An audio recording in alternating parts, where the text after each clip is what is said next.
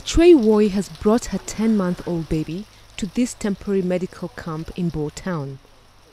Braving the cold and rain, she is grateful that patients running high fevers can be seen today. Majority of those seeking attention today are women, children and the elderly.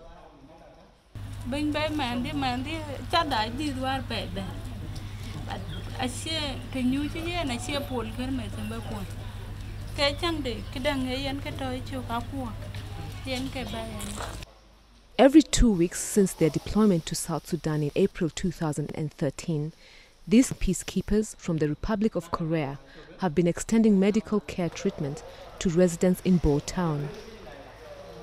The doctors serve mainly as contingent doctors for the 298-odd Korean peacekeepers who serve as engineers. A majority of the patients have a support from fever, external injury and skin disease.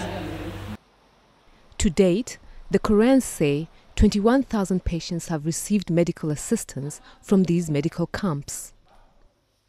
We find it meaningful and worthwhile seeing patients regaining their health with our little help.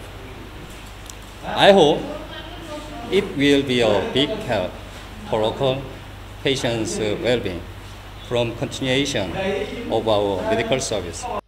An average of 50 patients come in every couple of weeks, but today the number is higher. As part of their medical campaign, the Koreans have also on occasion been able to offer vaccinations to those seeking medical attention.